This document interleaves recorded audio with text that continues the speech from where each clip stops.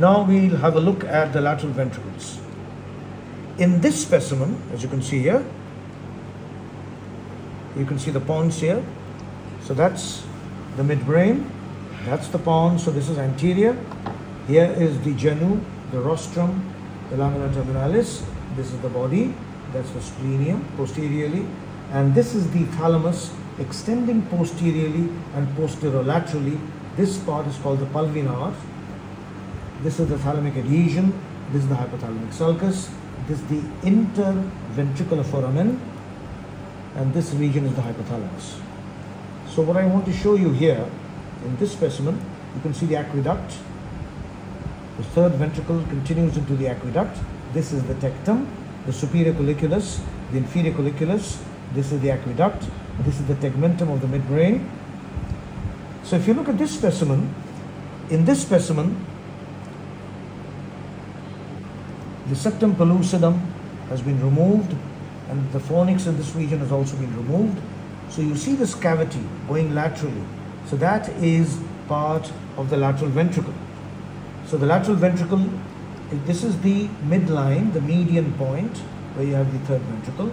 The lateral ventricle extends laterally into the hemisphere. The part of the lateral ventricle which extends into the frontal lobe, which I'm showing you right now, this cavity is the anterior horn. And now the lateral ventricle comes posteriorly below the corpus callosum, forming the body of the lateral ventricle, and then it comes down at this point inferior to the splenium, and then it goes posteriorly, as you can see here. So the lateral ventricle is extending posteriorly into the occipital lobe, and this is the posterior horn. Then the rest of the lateral ventricle is extending inferiorly and laterally into the temporal lobe. The temporal lobe has been dissected out from here, so you can see the extension of the lateral ventricle going into the temporal lobe, and this forms the inferior horn of the lateral ventricle. So you have the anterior horn, you have the body, you have the posterior horn, you have the inferior horn. And in this region you see a triangular area, a nice triangle with the base here and the two sides and the base here. So this triangular region is the union of the posterior part of the anterior horn, anterior part of the posterior horn, and posterior part of the inferior horn. So you can see this region where all the three horns are joining together. So the anterior horn and the posterior horn, they are almost in the same plane, in the same vertical or the sagittal plane, and the temporal horn, it moves laterally away from the sagittal plane. So it's parasagittal or parasagittal. And if you look at this region now, the anterior horn coming to this part, this is the area called the body. So this part is coming and continuing as the inferior horn. This part is continuing as the posterior horn. So this triangular region, okay, this is called the trigone. It's also called the collateral trigone. So you can see this area. Okay, so that is an area, it's a confluence, it's an atrium. It's the confluence of all the three components of the lateral ventricle. So the anterior horn, the posterior horn, the inferior horn. So you can see all that. And this is the pulvinar of the thalamus. Lateral to the thalamus. Now if you look inside, I'm opening this part. Can you see that swelling? Okay, this swelling. See, this part is swollen. And it has a groove on the lateral side. It has a groove on the medial side. This swollen area going right up to this point, this is the caudate nucleus. So that is the head of the caudate nucleus, lying partly in the floor and partly in the inferolateral region of the anterior horn. So this is the anterior horn. This forms the floor of the anterior horn. That forms the lateral part of the anterior horn. So the caudate nucleus extends from the medial part and goes right up to the lateral part. So that's the caudate nucleus. And okay, between the thalamus and the caudate nucleus, can you see a blood vessel here? This is the thalamostriate vein passing along that groove. So that's the thalamostriate groove and the thalamostriate vein, and that is the groove which demarcates the difference between the thalamus and the caudate nucleus. The caudate nucleus, that's the head of the caudate nucleus. This is the body of the caudate nucleus, and you can see the caudate nucleus descend all the way inferiorly. So that part forms the tail. So this part of the caudate nucleus extends into the temporal lobe, and it ends at a part which is very close to the temporal pole. It ends in a nuclear mass which is called the amygdaloid nuclear complex. So you can see the outline of the caudate nucleus. You can see it here. So this is the part of the lateral ventricle which can be very clearly seen. So the anterior horn, the body, the posterior horn, this is the part of the inferior horn, and you can see some of the relations. This relation I've shown you, the thalamostriate vein, the thalamostriate groove, the caudate nucleus, lateral to that region. This is the roof of the lateral ventricle formed by the fornix, by the septum pellucidum, and by the corpus callosum. So that forms the roof. As you go posteriorly, then the splenium forms the roof, and also part of the fornix which is going in this region. If you go laterally, that lateral part is in relation to the forceps major. So the splenium, if you take a coronal section, which you can see here now in this specimen, if you look at this specimen, so these are the two sides. This is the parietal region, frontoparietal region. This is the temporal lobe. This is the sagittal sulcus here, superior longitudinal sulcus. This is the corpus callosum. This is the forceps minor, corpus callosum here. This is also corpus callosum, part of this. Okay, this is corpus callosum, and as you can see, these are the two anterior horns of the lateral ventricle, and this part is going into the temporal lobe. So this is part of the inferior horn.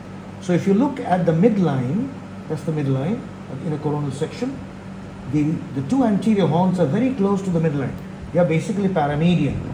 But if you come down to the temporal region, you can see the inferior horns are projecting laterally. So they'll go more laterally. Okay? This is the lateral sulcus. This is the insular cortex, the insular lobe. These two parts are called the opercular part. And in this region, you can see the two lateral ventricles. In between is the septum pellucidum. You can see the two fornices here. They're called the columns of the fornix. They come together. This is the caudate nucleus. You can see the caudate nucleus here. So the caudate nucleus forms the floor of the anterior horn of the lateral ventricle. And below that, as described in the books, are two other structures. So you have the stria terminalis. Okay? So that is described, but you can't see it here. And the anterior commissure. So the anterior commissure is located here. Above that is the stria terminalis, which is a fiber bundle belonging to the limbic system. And here is the caudate nucleus. This part is the thalamus. And here is a small part of the third ventricle. You can see the third ventricle in the middle. That's the third ventricle. So that's the interventricular sulcus. The foramen. So it's going from the anterior horn of the lateral ventricle, passing here and communicating with the third ventricle. And here is the opening on this side. So that's the interventricular foramen in this specimen, which is a coronal section. Then this is a specimen. Let's have a look at this one. Now you will see it in a little more detail. This is a horizontal section, almost a horizontal section. So now in this section, what you can see, this is the septum pellucidum, the two columns of the fornix. This is the anterior horn of the lateral ventricle. So the roof of the lateral ventricle anterior horn, in this case the anterior wall, because the roof has been cut off, so you can't see the roof, but you can see the anterior wall. So the anterior limit of the lateral ventricle is the corpus callosum. The genu and the rostrum of the corpus callosum can be seen here. So that's the lateral ventricle, the anterior horns. And this is the interventricular foramen leading to the third ventricle. And if you look at this region, you can see the thalamus bulging into the third ventricle. So now the third ventricle is a midline slit into which the two thalami are bulging in. And the massa intermedia, or the thalamic adhesion, is here. This structure, connecting structure, this thick structure which you can see here, that's the thalamic adhesion. Okay, from here to here, this whole thing. Then this is the third ventricle. Now in this section what has happened, because if you look at it from this view, the lateral ventricle goes up like this and it extends into the occipital lobe as the posterior horn, and it extends into the temporal lobe as the inferior horn. Now since we have cut it like this, so you can see part of the anterior horn, and now you can see the two temporal horns of the inferior horns. This is the posterior horn coming back. That's the posterior horn, this part. These two are the inferior horns and they're going into the temporal lobe. So that's the posterior horn. The inferior horn. And if you look at the relationships, passing lateral to the inferior horn is a bundle of fibers. This is part of the optic radiation, and this is what we call as the tapetum. So that forms the lateral wall of the inferior horn in this region, and it also forms the lateral wall of the posterior horn, but which you cannot see in this one, in this specimen. So that's part. And here you can see a band of white matter, which is, this is the splenium of the corpus callosum. Here there is a band which is, now this is the posterior horn, that's the inferior horn, that's the posterior horn. So passing inferomedial to the posterior horn is a bundle of white matter. These are commissural fibers extending from the splenium. So this is, okay, that's part of the forceps minor, and this is moving medial to the posterior horn. The tapetum is going on to this side, which you can see here, this region. Okay? Now if you look inside in the posterior horn, if you look inside, you see medially there is a hump, there's a raised part, and laterally there's another hump. So those two have been described in your book. One is the protrusion of the calcarine sulcus, which is here, which goes in and pushes this area to form a fold. And that's called the calcar avus or the calcar avus. Okay, and this part is related to the tapetum, which is raising a region of this. So you can see these two at the floor. So these are also described in your books. These two parts. Yes, the bulb. So that's the bulb, which you can see. So both can be seen here. So that's the calcar avus and that's the bulb. So you can see both. And there's a groove in between. Okay? So these are the so-called details of this region. And if you look inside, you can see the choroid plexus. I'm holding it now. That's the choroid plexus of the posterior horn, which is continuing into the temporal horn or the inferior horn.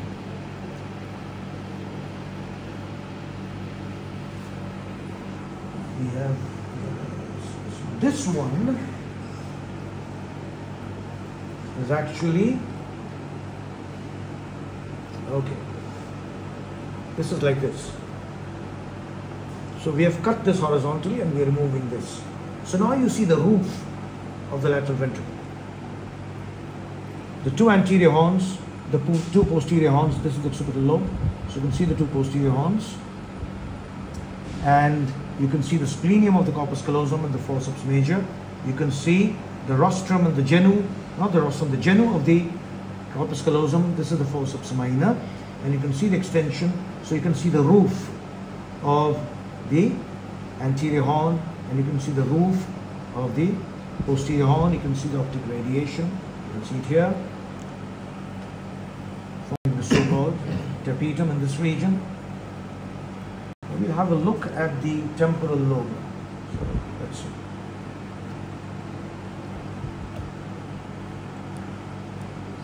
This hasn't been opened up. We have another one. Yes, this one. Okay. Now this is the occipital lobe. So this is how the hemisphere is. This is the temporal lobe. So occipital lobe, temporal lobe from the lateral sulcus region. This has been dissected out. The corpus callosum should be here, and that's the parietal lobe and the frontal lobe here. So this dissection is done partly horizontally, partly sagittally, and then this part has been dug out. Now you're looking from the front. So you can see the temporal pole, part of the temporal pole region on this side. This is the midline, so this is more laterally placed. And now you can see this is the trigone, the collateral trigone. This is the posterior horn going inside, and this is the inferior horn coming into the temporal lobe. So let's look at the inferior horn from the top. So this is the superior view. You can see the fornix. Okay, that's the body of the fornix, the alveus, there's the fimbria, this is a part of the fornix. So you can see the fornix arising from, now you see this is the parahippocampal gyrus. This is the inferior surface of the temporal lobe, lateral, medial. So this is the medial part of the temporal lobe on the medial side. This is the parahippocampal gyrus, the parahippocampal sulcus, and that rotates. So the parahippocampal gyrus, it goes up, and inside you can see this structure, this large mass. It looks like a foot, like a paw of a lion. Okay, this part, paw, in fact in Latin it's called pes. So this is called the pes hippocampi or pes hippocampus. This structure is called the hippocampus. Okay, so now lateral to the hippocampus you can see this groove. This is the inferior horn of the lateral ventricle, and that's where it terminates anteriorly. So this is the inferior horn or the temporal horn of the lateral ventricle, which lies lateral to the hippocampus and to the pes hippocampi. And in the pes you can see these grooves as if there are these toes. It looks like toes. So this looks like a foot. Yes, this is part of the limbic lobe. Okay, this is related to primarily to olfactory stimuli. Okay, and this moves, and then this continues as the fimbria, the alveus, and then the body of the fornix, which goes up and then comes anterior. So you can see all that. So this is the inferior horn. Hey, you can see that. I'm not sure whether you can see the furrows here. That's the dentate gyrus. Campus. This is the pes hippocampi or pes hippocampus. This is the fornix beginning, the fimbria, the alveus, and on this part is this region, the coral plexus, and this shows you the furrowed dentate gyrus. So these are all parts of the limbic system, or the so-called limbic lobe, a part of the limbic lobe itself. Now this is the part where the inferior horn is continuing as the posterior horn in the occipital lobe, and you can see the coral plexus here. So that's the coral plexus.